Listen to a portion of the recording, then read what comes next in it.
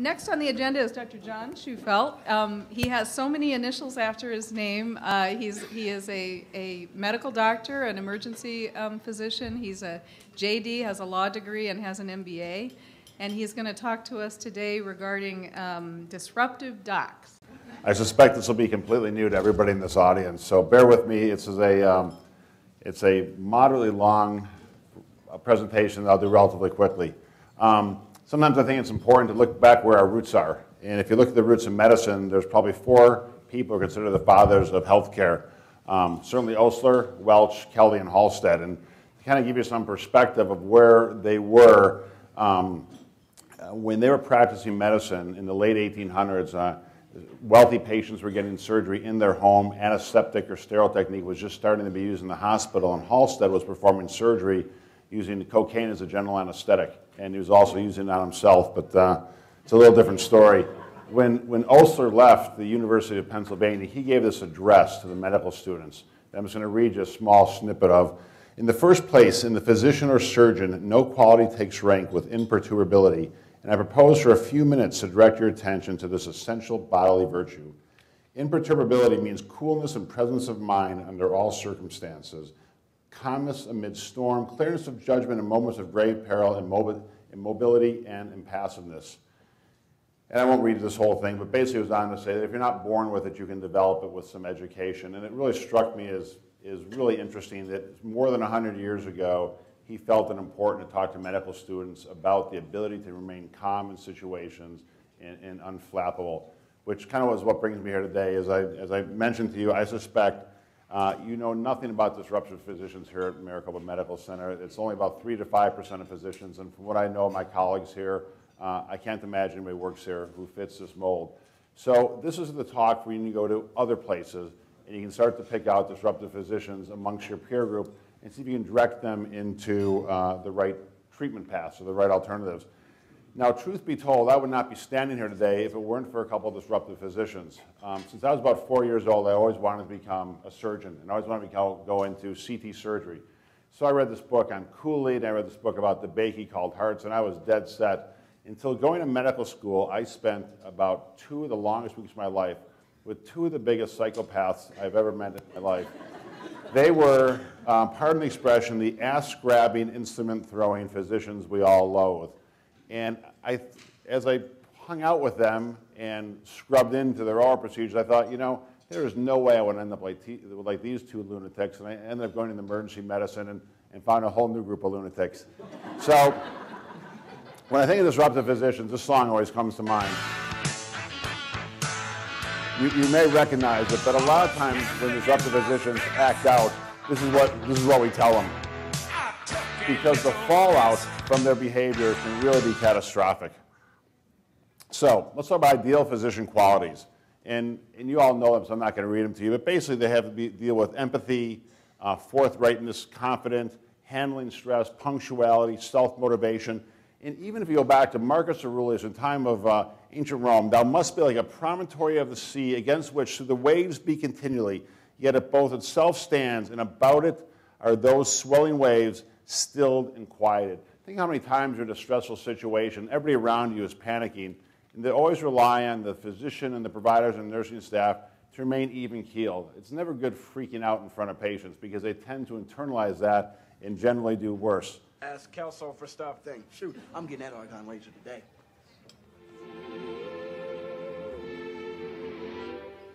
What a difference a day makes.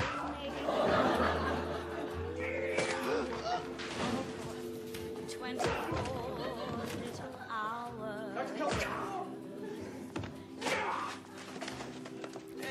He goes on to beat up most of the medical staff, and so we'll quit it there. So some disruptive physician examples, just so I know we're all talking about the same thing. A nurse didn't comply quickly enough, a doctor asked them, are you too fat or too stupid to do what I asked you to do? A surgeon entering the room said, this woman is unacceptable. If you put her in my room, I won't do surgery.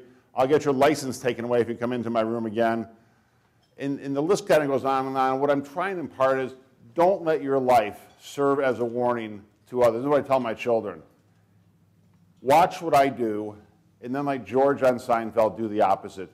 Do not let, it can only be the purpose of your life is to serve as a warning to others. So don't let this be you. So Captain America, I think not. Captain America arrested with a burrito in his pants. This was out of a news article. A physician in Melbourne, Florida, dressed up as Captain America and stuffed a burrito down his pants. He went to a local bar with a number of other medical professionals and began getting too forward with women, asking them if he wanted to squeeze his burrito. About that time, the police showed up, arrested the burrito packing person, physician, and arrested him. You can see him there in the booking chamber in the jail. And the funny part was, as he was trying to stuff the burrito down the toilet, he also had some marijuana that fell into the toilet as well, unbeknownst to him. He didn't know who put it there. And I don't know if you've ever been in jail or not, but apparently the toilets don't flush. So anything you throw down in there stays there, and hence he got busted. Chief of neurosurgery at Oakland Hospital came in intoxicated when someone tried to stop him. He said this was a life-threatening, life-saving procedure he needed to do, although the person had a fractured spine. They realized he was intoxicated, took a swing at the deputies, yelled at the nurses, and did not have a good outcome after that. Here's a letter from an emergency physician up in the Pacific Northwest, and you obviously can't read it, but basically the long and the short of it is he goes into great lengths on Craigslist, is where it was published, called an open letter from an ER doctor, drug seekers everywhere. And when you read it, there's some funny parts of it too, but it's really kind of sad, because I think if you knew who this person was or had a good idea, anybody in this area could pick out who wrote this letter, because there's enough information in it that you could probably tell who he was. If he ever got sued, so the case I always use is someone comes in the emergency department with back pain, they're a frequent flyer, they may abuse IV narcotics and oral narcotics, and they ultimately have an epidural abscess, which is missed because, hey, it's just a drug seeker. So it gets missed. You know the progression of these. They don't do well. They don't do very well. Sometimes it takes a long time to get diagnosed. So he goes up there to defend himself, and all of a sudden this thing gets thrown up on the wall of the courtroom, and he basically gets completely hung out to dry, because what does it make him look like? An unsympathetic, uncaring jerk. So some more behavior. Another physician drunk in a hospital. She really lost her license. Look at this blood alcohol, 0.57. Holy cow. I mean, at St. Joe's, she'd be intubated with a 0.57. That's an impressive blood alcohol. All right. Here's a doctor. Here's a physician who was awarded 1.6 because the chairman of her department said, "You're just a little girl. You know you can't do that spine surgery," and then defamed her. So non-ideal physician behaviors. Doesn't that picture look psychopathic? Whether verbal or physical that negatively affects or potentially, that's the word that gets you, potentially may affect patient care, constitutes disruptive behavior. That's from the AMA. It can negatively affect learning and work environments. So, some inappropriate things that physicians and others have been seen to do. Intimidation, abusive language, sexual comments or innuendo, sexual harassment, late or unsuitable replies to pages or calls, unprofessional demeanor or conduct. It's kind of a whole smorgasbord about things that are considered disruptive. If you really sit down and think about it, stuff that most of us, I think, learned at the breakfast table or at the dinner table growing up. You know, when I said something stupid, if my father didn't hit me, my sister typically would. And one way or another, I generally learned how to behave thanks to those two. Although they were a little Machiavellian and Stalin-esque between them and the nuns, they seemed to work. Some more examples of disruptive behavior. Profanity at meetings, disrupting meetings, defiant approach to problems, disrespect, refusal to carry out duties, inappropriate comments written in the medical record. I'll go over some of the ones that I've found in my own practice. 9 pounds in a week? Let me ask you a quick question. Are you trying to make my head explode? Because you have no idea just how frustrating it is working your ass off trying to inflate a tiny little balloon inside someone's clogged artery, and all that person has to do really is, oh, I don't know, go for a walk in the morning or choke down a fresh green salad, and you come back here looking like that, and I know, here I'm supposed to be Dr. Give a Crap, but you want to know the God's honest truth, and this is a fact. You are what you eat, and you clearly went out and devoured a big fat guy, didn't you? So, I'll admit, there are times when you look at these patients. I had a thing of a guy who was huffing pain, standing on top of a bridge embankment, who then fell off and got run over by a truck, or the guy who got drunk and fell asleep in the trash compactor. And you want to say to them, A, were your parents or first cousins, or B, did Darwin just not know you? Because for some reason, evolution did not correspond with this person. But anyway, some other things not to say to a patient I've heard. I don't know what's wrong. I don't have a crystal ball. This one hurt. What in the God's name did you do that for? That's usually surrounding foreign bodies. What, you again, were your parents' first cousins.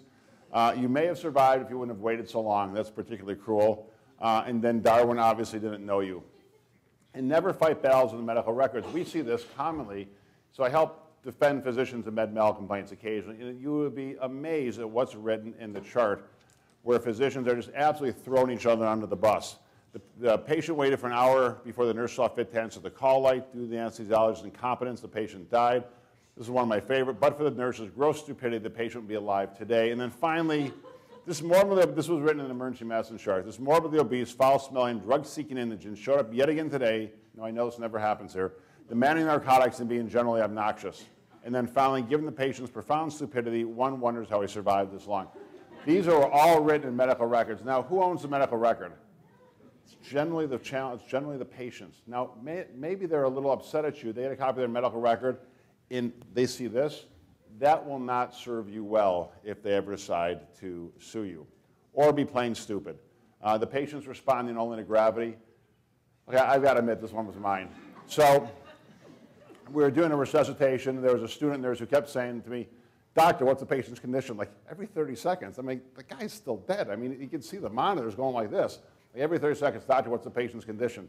So I finally said, "He's responding only to gravity." So the next thing I look, she's writing that down in the chart. Yeah, kill me. The child complains of fever, stiff neck, and a headache. This was someone who was sent home with meningitis. Patient remains confused, was sent to drive themselves home. And then finally, the patient is okay for discharge. They have no plan. This is a guy who came in with a gun in his mouth that misfired. We called up the rotating social service people who came in and said, "Hey, John, I'm going to send this guy home." And I thought she was kidding. And I said, "Really?" I said, "Well, yeah, because he has no plan." He had a gun in his mouth with a bullet in it. He's going to change the bullet. Of course he's got a plan. But anyway, they had written that in the chart. So more examples of bad behavior: persistent hostility, frequent outbursts, blaming or shaming, threatening to get someone fired, sarcasm, threats of violence. These are all things that happen, thank God, infrequently in hospitals. Disruptive episodes that are infrequent occurrence with behavior out of character. Is it an episode? Someone just lost it. They had a lot of pressure. Things just weighed against them for one particular day, and for that moment in time, that snapshot in time, they lost it. Or frequent typical behavior for the person does not recognize that the behavior is unacceptable. And in my career, the people that I've talked to, this is really it. They say, "I am not different than any other physician. I'm just able to verbalize my feelings, and I'm really good at verbalizing my feelings." And so for them, this is their outlet to frustration. So this was a cool study. It was done in the Journal of Surgery in 2002, and it was quoted in blank. And I'll give you the Reader's Digest version. So 65 surgeons, about half had 2 or more lawsuits, half didn't have any. They recorded their informed consent discussions that they had with their patients. They washed out the words, so all you could hear was the inflection in their voice. They played that 10-second clip to a group of Harvard undergrads who were able to tell with 97%, 95% accuracy which physicians had been sued. Now, is that not amazing? And the thing they all said was the condescending tone. They had a condescending tone in that 10-second clip. Again, they washed out the words, just heard the inflections, that they were more likely to be sued. So at the end of the day, what gets you in trouble with medical boards, with patients, and with lawsuits is the quality of care, interpersonal skills. We all want to believe it's quality of care, but I think it's probably interpersonal skills. You know, they used to call them the hand holders from the suburbs. They could be killing more people than Dr. Mengele, but no one would sue them. And then you have these academicians who are absolute rock stars in their profession, and they were getting sued often because their bedside skills weren't up to par. So here's some interesting statistics. 60% of physicians said their organizations have received written complaints from patients or their families. 50% of patients have actually changed physicians due to the behavior. And 26% of physicians, which is kind of interesting, admitted to engaging in disruptive behavior at one time or another. Now, if you look at the statistics, it's really about 3 to 5% of physicians who get labeled as quote-unquote disruptive. Involve less than 5% of physicians, although 64% of nurses have said they've experienced it or witnessed it, and 23% of nurses said that something's been thrown at them. Now, that's amazing. Now, I don't know how old this is, but I can't imagine, period, but I can't imagine 23% of nurses felt like they've had something thrown at them.